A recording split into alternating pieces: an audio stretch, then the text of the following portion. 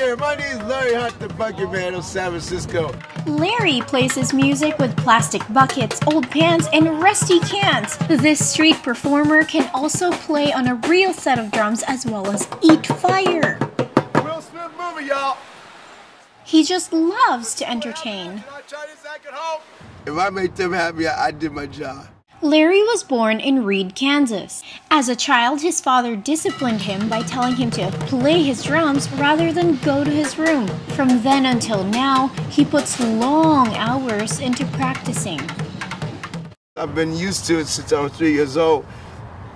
All day, like 8 hours and everything. I could do a 2-3 hour drum solo without stopping. Larry has been playing the buckets for 15 years now.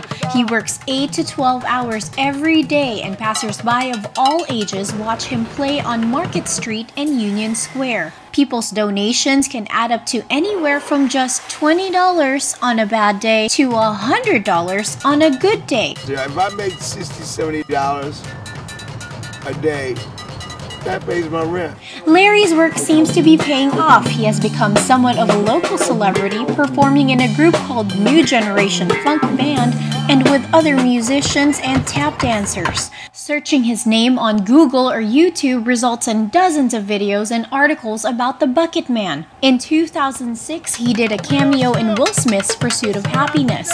The inspirational movie can be compared to the Bucketman's struggles. Merchants downtown who consider Larry's music noise once put him to jail, causing him to lose his apartment. Larry became homeless for 2 months, but later, a pianist who is amazed by his talents offers him a place to stay. I was a homeless drummer, and I just got off the street. Now I live out here in this paradise place called Park Merced. Larry has had quite a journey. His positive attitude is what keeps him going. I'm not gonna let you rain on my parade, so I'll just keep on happiness. This is Roldan for State of Events.